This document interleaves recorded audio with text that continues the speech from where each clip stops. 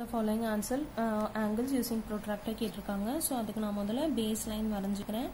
Base line வந்து வரைஞ்சிட்டு ஒரு டாட் வச்சுக்கிறேன். அதை வந்து ஏன்னு பாயிண்ட் பண்ணிக்கிறேன்.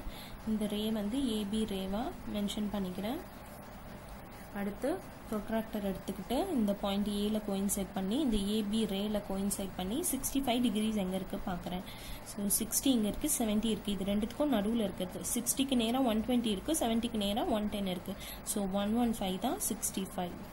ஸோ அந்த டாட் ப்ளேஸ் பண்ணிவிட்டு ப்ரோட்ராக்டர் எடுத்துருங்க. எடுத்துட்டு இந்த ஏலேருந்து ஒரு ரே, இந்த டாட்டை பாஸ் பண்ணி ஒரு ரே போகணும். ஓகேவா? இந்த டாட்டை வந்து நான் சின்னு நேம் பண்ணுறேன். ஸோ இதோட ஆங்கிள் என்ன? 65 டிகிரிஸ். இதை எப்படி சொல்லுவோம்? Angle CAP R angle BAC equals to 65 டிகிரிஸ்னு சொல்லுவோம்.